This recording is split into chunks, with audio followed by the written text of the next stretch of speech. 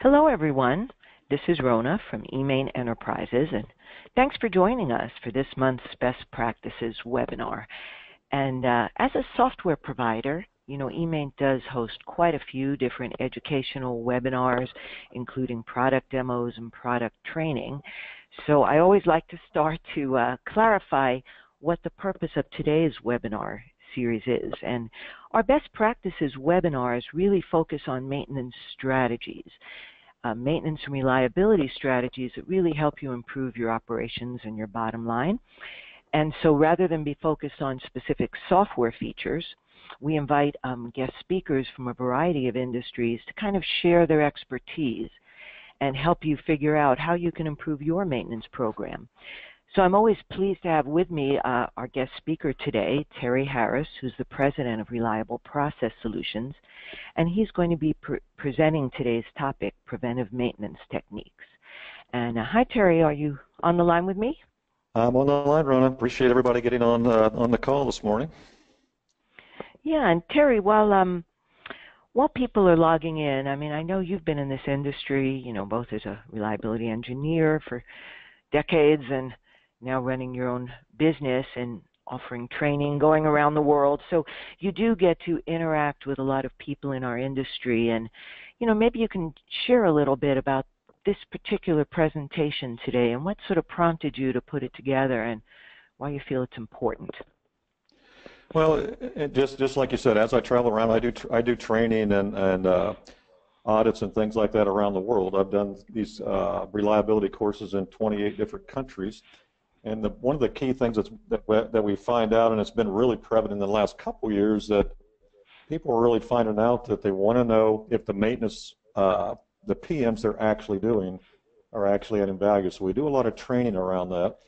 And that's part of developing this complete maintenance strategy we're talking about, and that's a key component is, making sure we do the correct PMs at the correct time. So it's a good timing for this webinar you're putting on. Perfect. And before I turn things over to Terry, for our listeners, I'd just like to go through a few housekeeping items. And we are recording today's session, and we're going to be sharing a link with all of our attendees after the presentation so that you can share it with your team. But also, Terry has agreed to share a copy of the PDF of his presentation. And we'll have a survey that we'll display at the end of the webinar, and if you can indicate there if you'd like to receive a copy, Terry will share that with you. And we do have all the phone lines muted so that we do get a nice clear recording, but please, Terry has agreed to stay through the end of the hour to answer any questions you might have. So go ahead and use the question feature and go to webinar and type your questions in at any time, and then I'll read them to Terry at the end of the session. And so again, we do offer these best practices series on, we want to really be offering topics that you want to hear. So we'll also in the survey at the end ask you for suggestions for other type of topics that we can bring that help you improve your maintenance program. So with that, Terry, I'm going to turn things over to you. All right, thank you, Rona. And again, everyone, I appreciate you taking the time out today for the webinar. I think it's a very, very important topic because this is one of the things we have to do well before we move into other things we're going to do in our maintenance programs. So today's topic, preventive maintenance techniques. We're going to look at the different things, the different ways to develop your preventive maintenance test. So again, a little bit, my company, Reliable Process Solutions, as Mona says, we started the company in 2004. I worked for Cargill for 25 years. I'm a certified RCM facilitator and in my use of my own RCM process now. But we do predictive training, teaching people what predictive technologies are out there to predict failures. We're going to look at what proactive maintenance is. But we do some preventive maintenance training. We do a lot of lubrication audits and lubrication excellence training program because that's one of the key things in the proactive areas to make sure our lubes are perfectly clean, perfectly dry before we put them in the equipment. We do some equipment failure modes training. For a couple of my customers, we actually train maintenance people and operators on how every single component in their operations and plants can fail, and then it helps them do better inspections and do better PMs. So some other things you can see down, we do some maintenance audits where we go in and look at 22 different areas of maintenance. to determine how effectively you're performing your maintenance process. And then, of course, down at the bottom, we built some plug-and-play loop storage rooms. We got into that business about 4 years ago, very, very popular with most of our facilities after the lubrication training. So, but again, if you look at this slide here, and I use this slide a lot in my training, and I always ask the question, looking at these two vehicles here, you know, for a racing to the top of the hill in the background, who are you likely to put your money on to win that race? And most of us would say we'd put our money on the vehicle on the right. If we're racing all the way across the U.S., you know, I was asked, does the one on the left have a chance? And there's some factors involved around that. You know, one of the key factors is, you know, what operator, or does the operator become a factor in how well those perform? And so if you have a facility and you don't have good operators, you don't do good operator training, you know, the operators can fail to win even with the vehicle on the right. Then I always ask about, you know, does it make any difference what kind of maintenance we do? And if we do the wrong kind of maintenance on the one on the right, that vehicle can fail. If we do the perfect maintenance on the one on the left, that vehicle can operate a long time. Then the cost of maintenance is another factor there. You know, what's the cost of maintenance of those two you're looking at? Well, the one on the right, it probably costs more to change the oil than it costs to change the whole engine than the one on the left. And then my last question pertaining to that picture is, which one of those is your facility? How many of you on the call today have the Lamborghini type plant? All the new, most modern equipment, robots, and all the new modern electronic equipment to run the facility?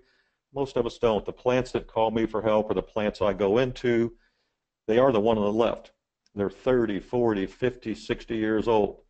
And we try to teach them, and we try to look at their processes to make them competitive. And because those plants are still there running today, but if we can make them more competitive, they can make more money, and they can last a lot longer in the industry. So what is preventive maintenance? You know, just a brief definition here. Preventive maintenance is maintenance performed on a time-based or condition-based strategy. So which task are we doing, and which one of those tasks fit that definition?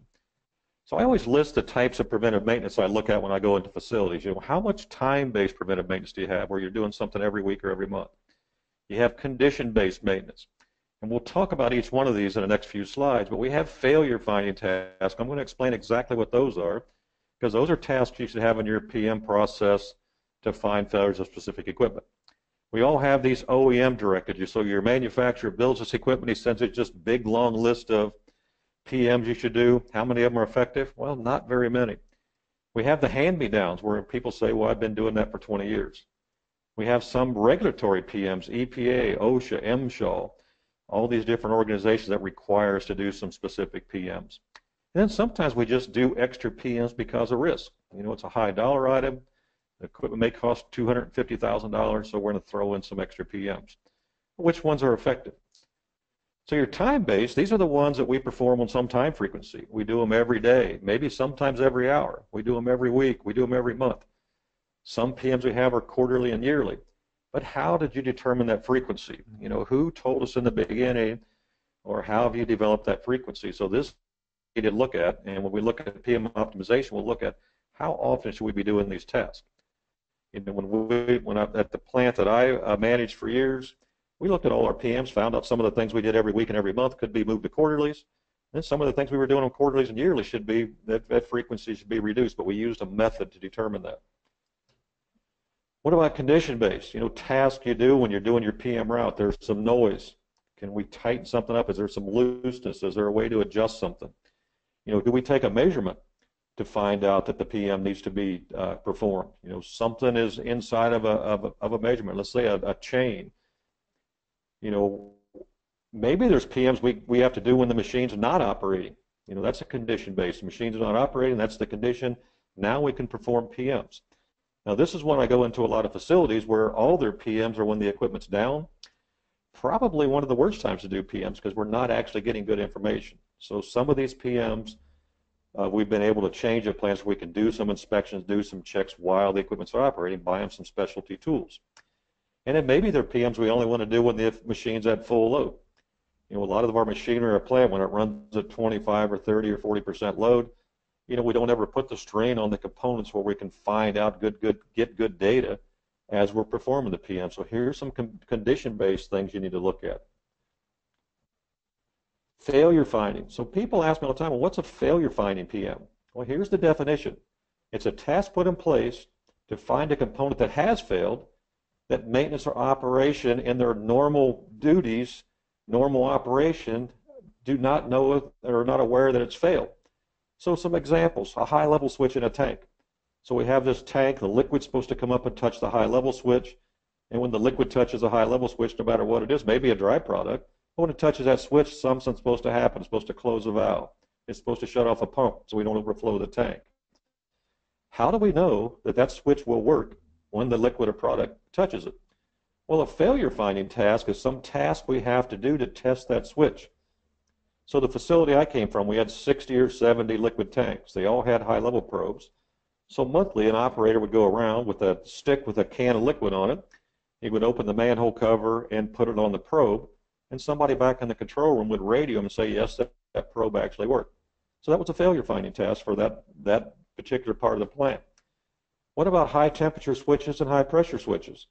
Well, there's been a lot of failures, I mean major failures. If you look at Chernobyl, they weren't doing PM, so they had a nuclear meltdown in Chernobyl.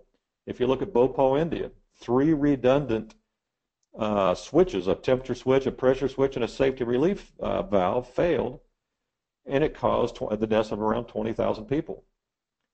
So high temp switches, how do you know it's going to actually activate when it gets to that temperature? High pressure switches, how do we know the high pressure switch is going to work? If you take the example of a pressure relief valve on a boiler, that pressure relief valve maybe is supposed to relieve at 220 psi. How do we know that's actually going to relieve when it gets to that pressure? Well, we have to develop some testing procedures to make sure these things are going to work. So those are called failure finding tasks.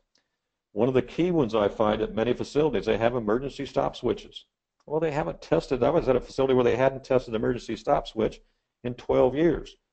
Well, when we finally tested it, we found out the switch was never wired correctly from day one, and they could have had a major incident. They didn't. It's that law of averages, but again, these are switches you have to check on some regular basis.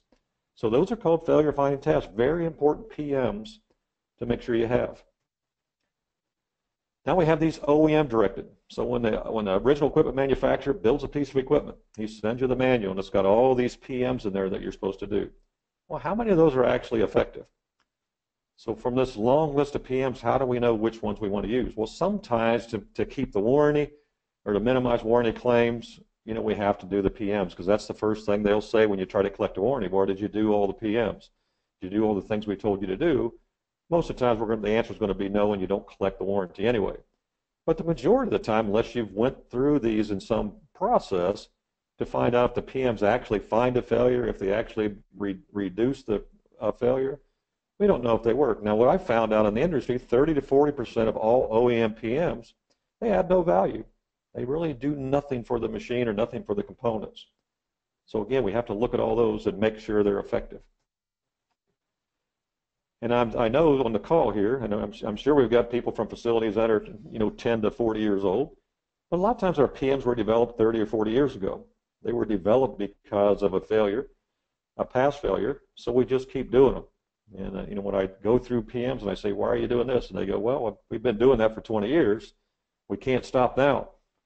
Or we've always done these, so let's keep doing them. Well, those are not really good reasons to do PMs. We have to have a method to look at the PM and see if they actually add value. Are they finding a failure, or are they adding life to some components? Now, we all have these regulatory PMs, all these different organizations, NFPA, MSHA, your fire, insurance, no matter what they are. Some of those we have to do, but many of those we can modify. There's different ways to do them. And I'll give you an example. In the state of Ohio, where I'm from, there was a state requirement that you had to trip your pressure relief valves in your boilers every year. Well, I refused to do that because every time I tripped the safety relief valve in the boilers, they leaked. So I always told the inspector, no, I'm not going to do that task. And I asked one time, I said, what's the alternative? He said, well, then you have to change them every year or every 2 years. So that became my PM, was to just change it, get it rebuilt, or put a new one on.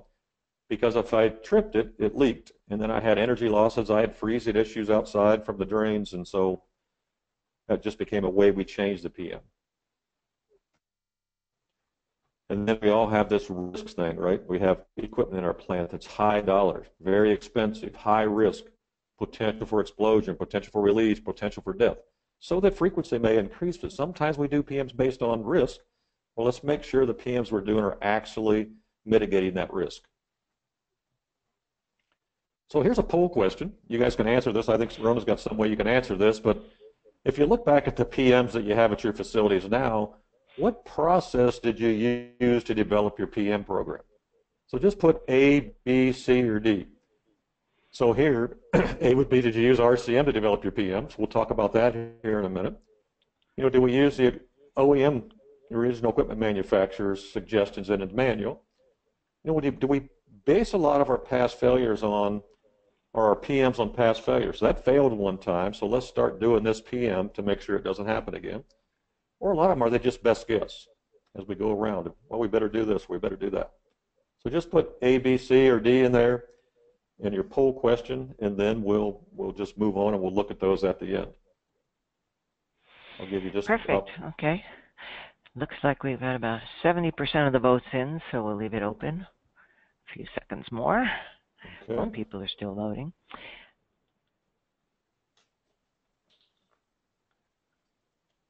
All right. Oh, still coming in. Okay.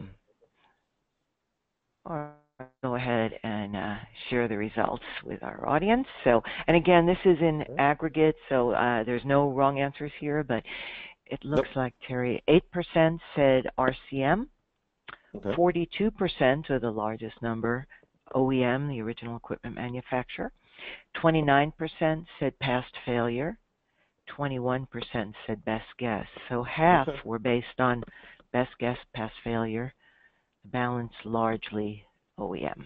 All right, back to you. Good information. All right, thanks everybody for participating. So that's good information we can look at as we go through some of these methods that we're going to look at here in a few minutes. So I put a few slides in there. You can use these for training, but it's just some different reasons. So these are called activities of preventive PM. So these are these routine functions performed at regular intervals of time or life cycles of use. So lubricating is a PM. Cleaning, now most people don't think cleaning is a PM, but sometimes we have to clean to find failures. So sometimes the operators, we get to do that cleaning task, and then the maintenance person can come in and do the next one, you know, a good inspection, visual by measurement. But a lot of times it has to be cleaned to inspect it. You know, adjusting things to some specification. You know, a lot of our OEMs say, well, when they, you know, every month or every 2 months you need to make this adjustment.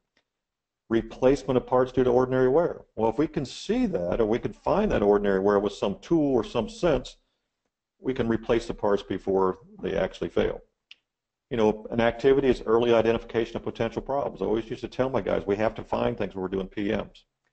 And then, of course, a key one here, a key activity is documenting the PMs that were performed and what we found. This is one of the biggest shortfalls I find in the industry, is the PM completion is a check mark or a set of initials and not really any documentation. John Mitchell wrote the book Physical Asset Management Handbook. So he states in a book, a PM can be cost effective when the equipment operation is consistent, which means if it only runs 2 days a month, it's probably not very consistent. The average life is predictable within some reasonable spread. Failures of the equipment are well understood, so it's hard to develop a PM if you don't know how the component is going to fail.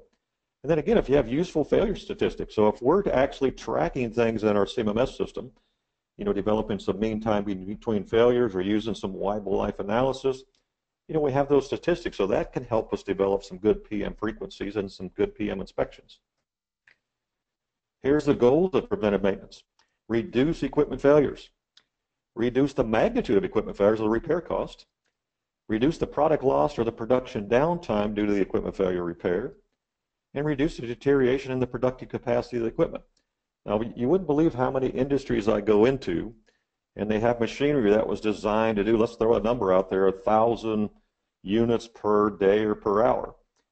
And they've accepted the fact that they're running 900 and they're still running, so that's okay. But sometimes our PMs have to figure out what has made us reduce our capacity of our equipment. Then here's the functions of preventive maintenance, and these are good ones to go over your maintenance people. But permits the asset to perform the function for which it was designed, purchased, and installed. That example I just gave you, so many companies have equipment that's not doing what it was designed, purchased, or installed to do. Again, we have to ensure the safety of the personnel using the asset and the safety of the assets itself. So when you're looking at guarding and things like that, those are what we're doing there. We're inspecting that so our employees can't get hurt. Ensure the asset continues to operate to its specification of tolerance of design. Ensure the asset operates without failure or disruption. And then we're trying to maximize or extend the asset's useful life. Now, one of the things I do, I train reliability engineers. And one of the key things that I talk to reliability engineers about is your job is to extend the life of the equipment. So if you have equipment that you have mean time between failure data on, and once you say, well, this equipment fails every year, as a reliability engineer, you have to say, well, why does it fail in a year? And what do I have to do to make it last 2 years or 5 years? So let's take a subjective PM here. And here's one that says, on our plant rounds, make sure to inspect the block valve and the east pipe rack for any issues. So, what would your comments? Is that a good PM? It says inspect the block valve. Well, look at this. Is this not a block valve? So what is the inspection technique? The valve at this location has been taken out and they have a block there, but, I consider that to be a block valve. So again, how do we develop these tasks and make sure they're not subjective? So if we look at the RCM process, and I'll briefly describe what RCM is. So the RCM process actually looks at equipment and determines how these components can fail. These failures in RCM are called failure modes. So every failure has the potential for a PM task. So every time I do an RCM analysis, I always ask 3 questions. When you develop the failure mode or determine the failure mode, I always ask 3 questions. Can you predict the failure with a predictive technology? Can you prevent the failure with a preventive maintenance task? Or can you eliminate the failure by redesign? Now, if you can't do any of those 3 things, you may want to say, well, let's let the component run to failure, and we'll just change it when it fails. So there's a few things, a very small percentage of things you'll do when you do an RCM task that you run to failure, but most of the time we can develop a predictive or a preventive task to mitigate the failure. So how do you perform RCM analysis? Well, you would pick a process or a piece of equipment we want to evaluate. And what I do, I take easel pads and I list every single component in that process and I put them on easel papers around the room. And then for each of those components, I ask the question, how can the component fail or how has it failed? And I call those failure modes. And then again, like I said before, I ask these 3 questions. Is there a way to predict it with a predictive technology? Is there a way to prevent it with a preventive maintenance task? Or can I completely eliminate the failure by putting something in more robust or a better component? Or again, you can go down the bottom here. Do I just want to let it run to failure because it doesn't cause any safety, environmental, or downtime issues? So again, that's a whole other training program. Now here's an example of my RCM database. This is a nice cheap database. Most of the ones on the market are $18,000, $20,000. This is a nice cheap RCM database. You can see up at the top here we have this pump that's supposed to pump 100 gallons a minute at 50 psi. We determine it's unable to operate at all because this bearing fails due to contaminated lube. So we have this big box here. We can put a failure effect statement in. We can put evidence. What does the operator see when this pump fails? Well, he sees a pressure alarm 659. The operator is going to try to restart the pump. So here we can give the operator some things he's supposed to inspect or do, which makes a troubleshooting guide. Well, we go through this whole process. We develop some tasks down here, any number of tasks you want down below here. But it says develop a procedure to filter the lubricant and verify correct lube for the application. What kind of failures does it cause? Well, it's evident to the operator. It may cause a quality issue, may cause a downtime issue. We need to develop a new PM. So again, we can check these boxes. So what does checking the boxes here actually do for us? Well, in this database, every time you put data in the database, it automatically goes to the report area. So look at all the reports you can develop just with a click of a button or the click of here. So if I say I want to see every failure that has to do with quality in my RCM, I would click RCM, I would click create failure modes, and then my next slide, whoops, I don't have it in there. Next slide, you just get a report on every failure of that piece of equipment that affects quality. Or let's say I wanted to see what every PM I've developed. So it's a nice, easy database to use, and it's actually very effective at developing that complete maintenance strategy. So this database here is going to tell you if you want to develop a predictive technology to detect the failure, a PM will detect it. We want to redesign. So there's all kinds of things you can use the database for. It covers energy losses, environmental health and safety. It covers rate, downtime. So again, one of the most effective databases on the market to not only do the RCM, but automatically do all your reports. So again, that's another training program for the future, but a very effective way of developing those PMs. So the process using in my software, you're going to develop the correct PMs, and this will be the beginning. I always tell people you have to get this PM thing done. This is the start of your complete maintenance strategy. What are your PMs going to be? What are the predictive technologies going to be that you're going to use? Now, the reverse of RCM is called PM optimization. So in reliability-centered maintenance, we look at failures of components and what preventive maintenance strategy to be effective. In PM optimization, we already have the preventive maintenance steps. And now what we're going to do is say, which of these preventive maintenance tasks do I have that actually adds value and reduces or increases my component life cycle. So here's how this process works. And I put this slide up here. It says here that your company may be no different than most companies. You hope your PMs are effective. You hope you get enough time to do them this month. And you can count on the fact that people know what check the pump means. So how many PMs do you have in your facilities that say check the pump, check the fan, check the conveyor? What do those mean? Now, to a maintenance person who has 20 or 30 years in, he'll know what that means and he'll go out and do some tasks. But to a maintenance person who has 6 months or a year in, what does he actually do? Does he actually go out there and say, yes, the pump's still there, it's not making any noise? So how many of your PMs are actually subjective? Preventive maintenance is effective at reducing failures only a few manufacturing equipment component failures. So in order for a PM to be effective, it must be applied to the correct component at the correct interval, and the inspection must not be subjective. So look at your PMs and make sure they're not subjective. Here, these are two examples. I was at a facility in Canada, and these are two components that came in that where the maintenance person and the operator said they did their PMs. So when I took them back out there on the example on the left, here's a motor completely covered. I took both of them out there, the maintenance man and the operator, and I put a temperature gun on the front bearing. And it was, I forget what the temperature was, but it was like 165 degrees. So I had the maintenance person and the operator clean the fan guard off, clean all the dirt and buildup off this motor. Well, the temperature of the front bearing reduced by 35 degrees. Now, if anybody knows what the failure rate is on motor insulation for every 18-degree rise in the temperature of the insulation on the windings, it cuts the life of that insulation in half. So here we reduce this 35 degrees, almost getting 4 times the life out of our insulation. So again, once they understand those things, and now this took 2 months to get this way, we clean this every week. Here's another bearing up here completely covered with dust, and there's dust not only getting in the lubricant, but you can't get to the greaser. Or if they do get to it, it's covered with dirt and dust. So our PMs have to be non-subjective. We just don't want to look at it and say it's still there. Another one, if I ask you to take a piece of paper, what are the failure modes you see here? And again, this was one where the PM was just completed on this a day or two before this. You can see that the maintenance person probably wiped this off to make sure the coupling was still turning in there. But again, lots of failure modes. Motor insulation, there's dirt and dust around the bearings, there's dirt and dust around the fill port on the gearbox. And here's an extra pipe wrench down here that somebody's probably missing out of their tools. But again, the PM should say, clean this and do these inspections, instead of just saying it's still there and I can still see the coupling turning inside. Here's PM optimization. You'll have this form on your slide presentation. If we may do a separate training program, but these are the questions you ask. So you select a piece of equipment in your plant for a PM, and we start asking these questions. Make a list of the current PM task and frequency of the task.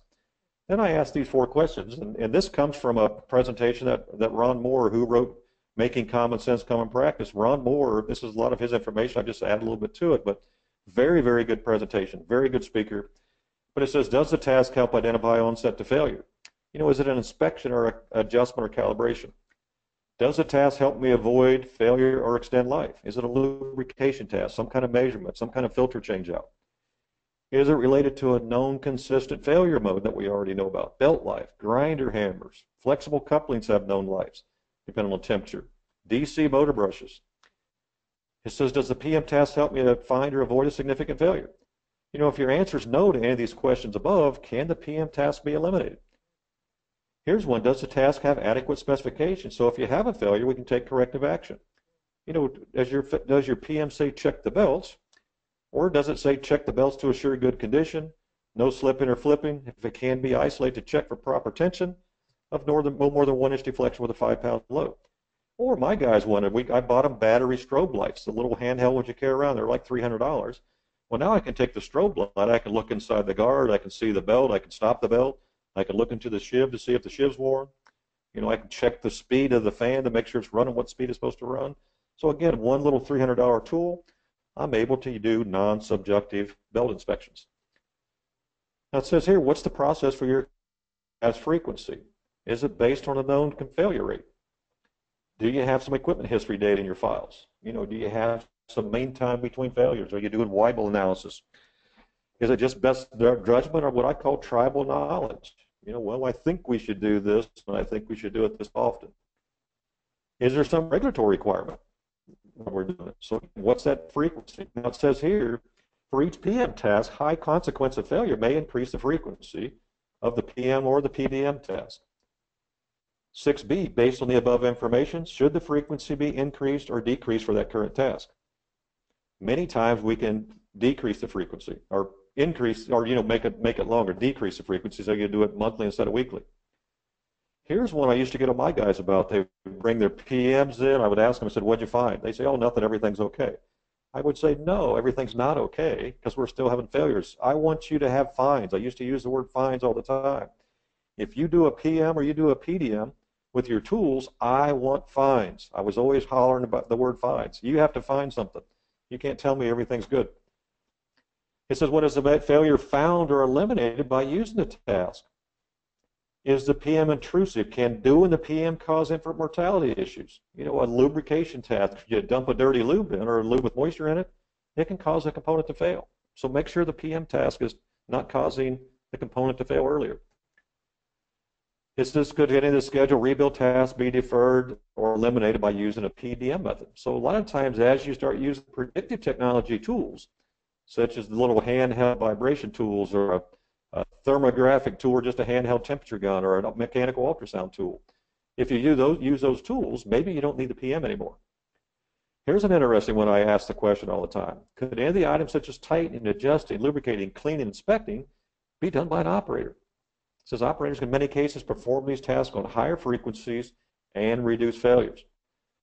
Now I've got one of my customers, I can't mention their name, but we now train operators on all the failure modes of their equipment so they can do inspections.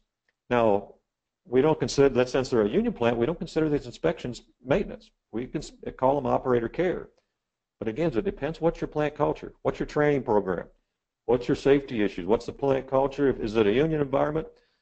All these things are going to affect what operators can do, but like I said, this company, they're a strong union, but we do operator care tasks, which we pass more information on to maintenance. Can the PMs be consolidated by covering them all in one downtime or service visit? Are there any failures or known failure modes that are not being covered? You'll find these out doing this task.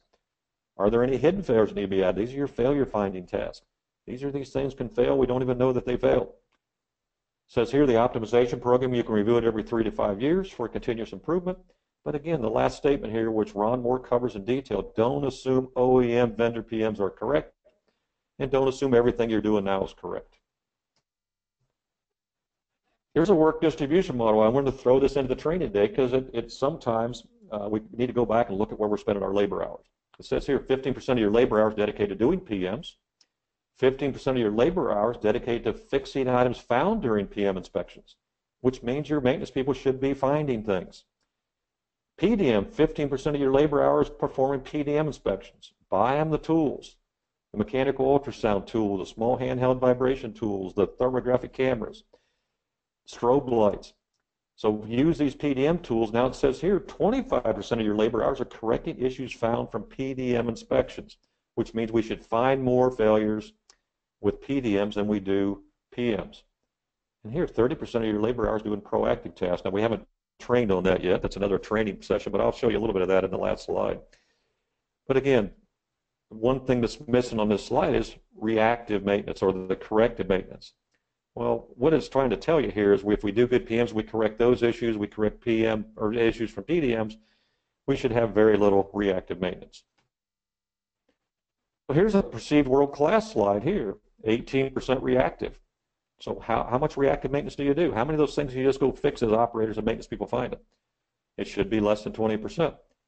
40%, 7% is preventive, 35% predictive. This is one company or one person's view on this. Asset criticality, another important task. You know, when I worked for Cargill, we decided that we started doing all these things, but we didn't have a good way to determine what assets we really worked on first. So we use asset criticality, and we ask a bunch of questions. Can the component fail and cause a safety issue? Can the component fail and cause an environmental issue? Can it cause a food safety issue? Can the component fail and cause a quality issue? So you rate all these things as you go through. You know, can operations, what effect does the failure have on operations? What effect does it have on maintenance? And we develop a score from all these questions we ask. And here's my little simple asset criticality database. So you click the safety tab and you ask questions about it. Does the component have a critical safety device, or is it critical safety? Can it cause potential injury? This one here has potential for serious injury or death. Is there a loss potential? And this one here, does there fire explosion potential? So as you select these drop downs, you can change these ratings to whatever you want. It gives you a score in safety, but it also keeps changing the overall score on the left side of the box. So we do the environmental impact. We do the food safety impact. If you're not a food safety plant, you just don't use that tab.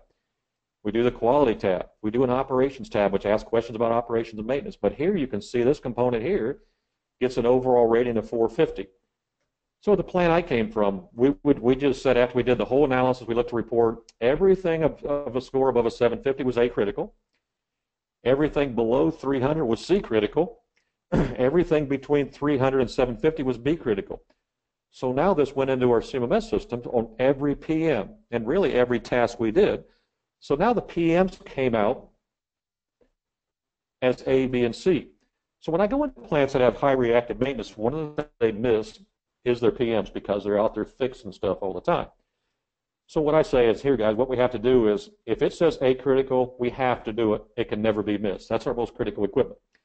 If the PM's B critical, I always say we can miss that one cycle, but we have to go back and do it, which means we may have to work overtime, we may have to bring outside contractors in, but you can't miss A PMs ever.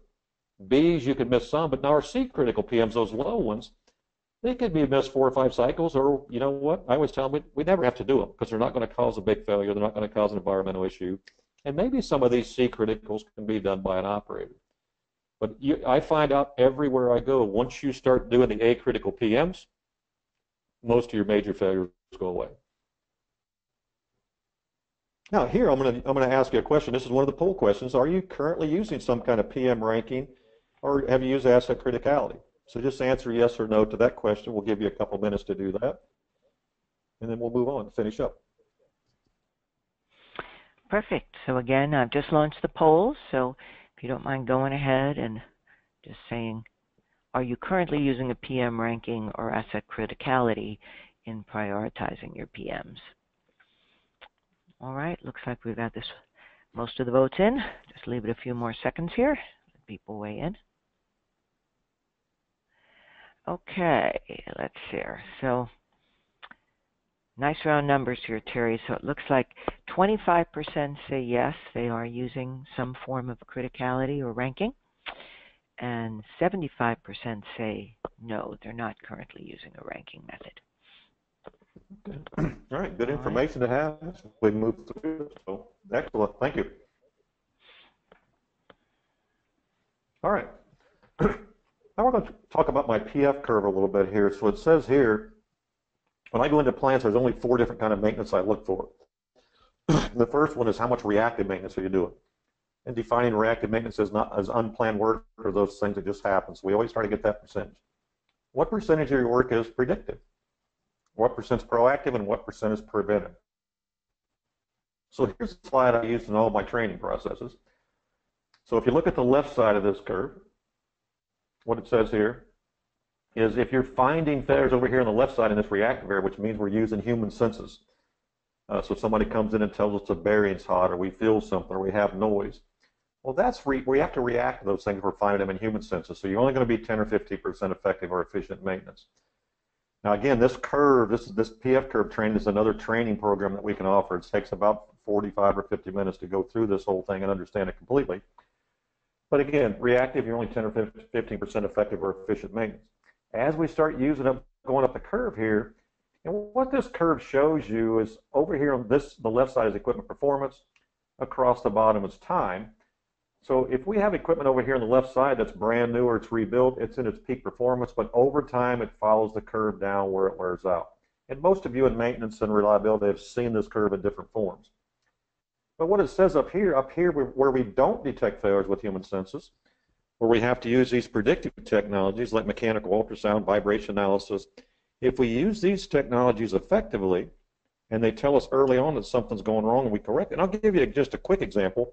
Let's say vibration analysis tells you, excuse me, that a coupling's misaligned. Well, if we go and align that coupling right away, the two bearings around that coupling won't fail for long, long life cycles. So that's just one example. But again, it says if we use predictive technologies, we react to the data, we could be 30 to 50% effective in maintenance. Now we go over here to the proactive part of the curve. This is the part of the curve where the equipment's brand new or in peak condition. How do we keep it that way? Well, perfectly clean loops, perfect alignment, perfect balance. Who do we buy our components for our critical equipment? You know, who makes the best motor? Who makes the best bearing? What do we tell our suppliers? Like, and I'll give you an example, motor rebuild shop. How many of you, when you rebuild a motor, tell the motor rebuild shop to balance the rotor in the electric motor to 0.05 inches per second or less? If you do that task, the motor will last longer. We have all these metrics. How are you measuring to know how effective you are? How are you doing asset criticality, the equipment ranking? You know, are you using RCM, TPM, total productive maintenance? You know, how are you using root cause analysis? Are you using over here at the bottom of the curve after the failure? Or can you be proactive with the failure mode effect analysis?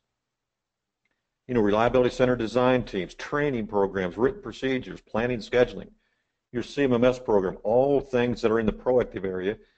And if we do parts and pieces of these, we can become 70 to 100% effective in maintenance. So the more things we do on the left side, the less things you do on the right side of this curve.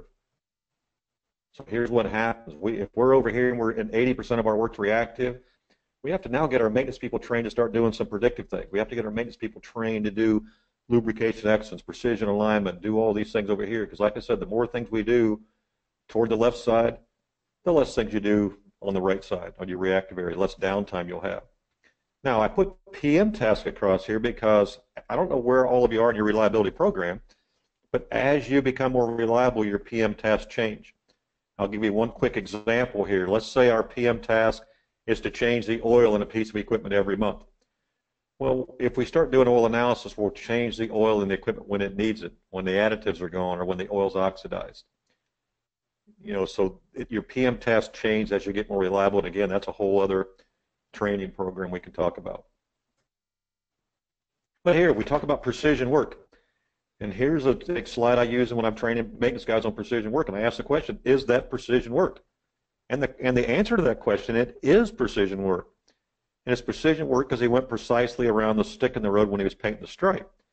And the reason he did that is probably because he didn't have a procedure that said he should get out of the truck, move the stick, and then paint a perfectly straight line. But you'll find out as you look at some of your maintenance practices with your maintenance technicians that even though they've been there 20 or 30 years, are they doing these kind of things on precision work? You know, I always show a slide of a motor that was being well, here it is. Here's a motor that was being aligned at a power plant in Cincinnati. So the maintenance guy spent 7 hours aligning this motor, and then when they were done, I took this picture. But look at some of the bad techniques. The bolt doesn't come through the nut. There's marks on the side of the motor that were beating the motor around. It's a 150 horse motor. The base is too thin. They reused the shims. They didn't use a torque wrench. So here they thought by having the $16,000 laser alignment tool that they were doing precision work. And I could write down 10 different things here I see wrong that make it non-precision work. So again, look at your processes. What are you actually doing, and is it precision work? Here's one that most maintenance people don't know. I've been with maintenance guys that have been in business for 30, 40 years. I came from a farm, but when you're cutting the keyway in a shaft, the keyway, this is how long the keyway should be. A plus B, the length of the keyway plus the length of the coupling divided by 2.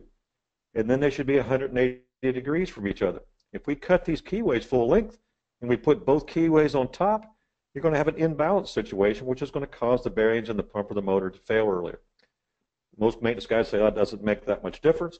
1 ounce of imbalance on a 12-inch diameter pump impeller reduces bearing life by 48 for 48%, the actual number. Again, Again, develop effective PMs. Use RCM, failure modes effectiveness, PM automation to develop the most effective PMs. Use asset criticality to determine which equipment is critical and never miss those PMs on high critical equipment. Develop effective PMs. If you've got non-subjective PMs like check this or check that, you got to put them in more detail. And then start measuring the percent of PMs completed. Now, the reason I say this is because sometimes we assume that your PMs are getting done, but if you guys are doing a lot of reactive maintenance, their PMs probably are not getting done. I was at a pharmaceutical plant one time. They showed in their CMMS system that 99% of the PMs were being completed. Well, I spent 2 weeks there doing various things like maintenance audits, turned in the number that 50% of the PMs were being completed. The rest of them were being pencil whipped because that's what they were told to do to pass the audit. So measure the percent PMs completed. Here's a slide. This is a customer of mine. You can see here when we went there and measured the PMs that they were doing, 29.7% or 29% PMs completed, reactive maintenance 56%. We did asset criticality. We started doing PMs. Here we did 33% of the, we did 53% of the PMs. Now only 33% reactive. So we were able to reduce reactive maintenance and failures because we started doing effective PMs. That's actual statistics. So again, can you compete? Where do you want to be? Which one of those is your plant and where do you want to take it?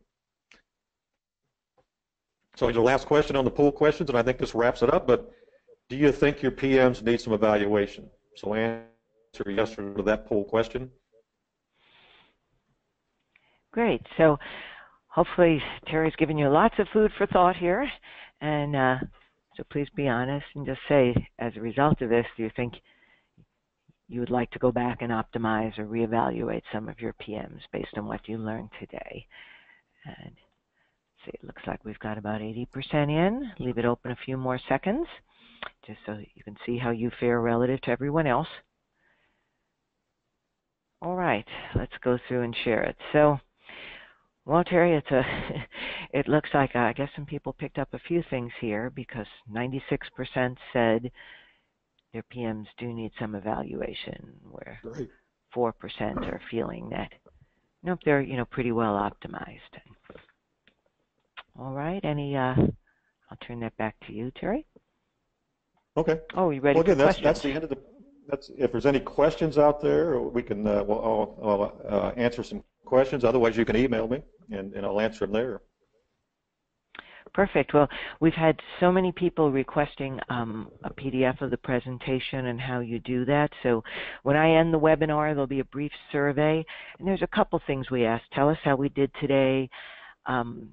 There's a little place you can indicate if you'd like a copy of the presentation. And then also, we always like to hear what other topics would you like us to bring to you.